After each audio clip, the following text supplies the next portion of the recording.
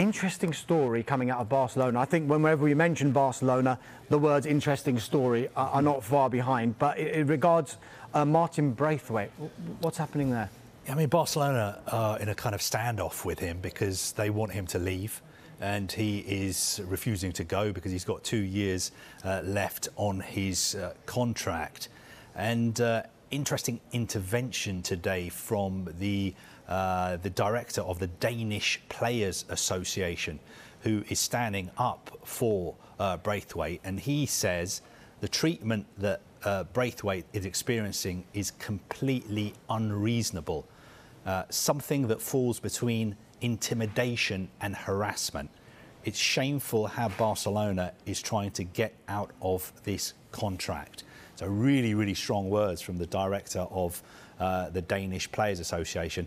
A lot of people in football have been sort of bemused, concerned, critical of the way Barcelona have been behaving this summer, the way they've been behaving in the transfer market, and also the way they've been treating some of their players like Frankie de Jong, but also there are players like Martin Braithwaite. He's got a contract with Barcelona. Just because they want him to leave doesn't mean he has to leave, and we saw those sort of shameful scenes when he came out for a game and he tried to applaud the supporters. He was being booed by them before he'd even kicked a ball. And the director of the Danish Players Association saying that the way he's being treated is something between intimidation and harassment. And it's shameful how Barcelona are behaving. Intimidation and harassment. Andy, Melissa, what's your take on this? Because this is an incredible story, isn't it? It is shameful because I can understand that Barcelona have come from a position of needing to remedy all their financial woes that, the previous president and board had saddled on them. But the way they're going about doing it is not the most moral. And I feel sorry for the players because they actually haven't done anything wrong. They moved there with this, dream and the ambition of playing for Barcelona, this historic club who pushed the whole, more than a club, family, society, community. And they've gone there, signed contracts in good faith, and are now being pushed out of these contracts. And I said it with de Jong as well. We've spent months talking about him as a transfer subject. This is a human being who's being forced to leave the place he loves because, they want to not stick to the contract they've given him and not pay him the wages they agreed to defer. So my shock is, why are players still queuing up to go to Barcelona? That's what I don't understand. Like, hello, are you watching all this happening?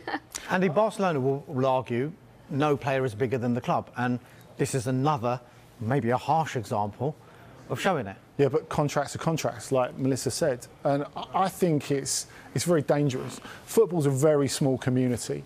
Players talk a lot amongst themselves, and it will reach that point where you think, why would I sign for a club when I'm not actually going to get the money that I'm owed? I think the worrying thing for them, and yes, these are the stories that are making the headlines, Braithwaite, de Jong. I think the interesting thing is in recent weeks, as they've tried to register everyone, and of course they registered a lot of them for that first game against Rayo Vallecano, but not all of them. They couldn't get Jules Koundé on board, for example. They still don't have the money for that. It will probably take Memphis going to affect that. But they've gone cap in hand again to their senior players. They've gone cap in hand to Sergio Busquets, who his dad played for Barcelona, he's a Barcelona lifer, and they've asked him to take another pay cut, and he's gone, what, another one? Really?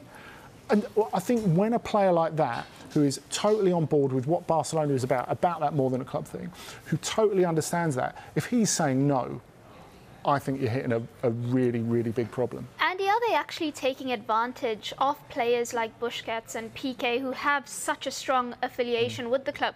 They're basically saying to them, subsidize our incomings, subsidize the players we want to bring in. And a lot of those players, you wonder, do they actually even need them? Is there a necessity to bring in players that you can't even register? No, but I mean, this has always been Laporta's idea ever since he was president of Barcelona for the first time. That idea of you speculate to accumulate. How do you get the sponsorship deals? How do you fill the stadium?